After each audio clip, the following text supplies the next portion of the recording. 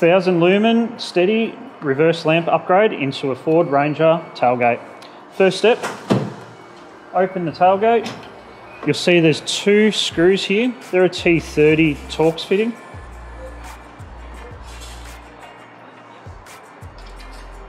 So undo those.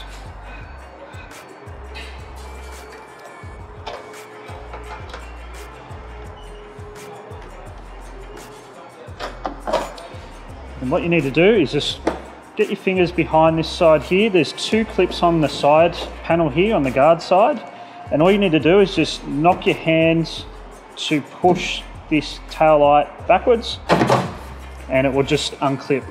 So it's only held on by these two things here with a mustering clip with a screw on either side here. So just a simple knock with the tail lamp and that will just come rearwards. So you don't need to unplug it, but you'll see the bottom one is the reverse light.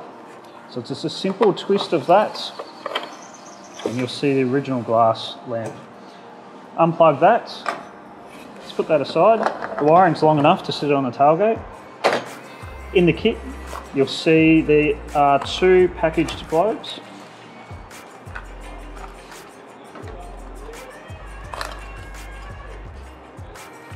So because they're 1000 lumen, you've got 9 LEDs on here. It creates a bit more heat than a standard replacement globe. So the heat sink needs to be there to cool the globe. So that will sit in the housing like this. So you'll see that this will just push straight in.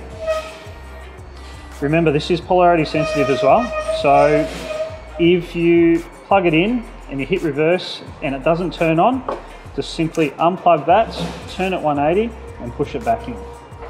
So the easiest way to do this now is just to twist it into place, get that little orange mushroom into place. And for aesthetic reasons, you'll see you can twist the LED. So the easiest way to do that is to have it, most of the LEDs left and right. So that's now installed. And you can cable tie that back if you wish. It's fine just to sit there. Make sure it fits in the one of the square holes in the back here. Line the tail lamp back up and just push that back into place and reinstall the screws. Repeat on the other side and that's done.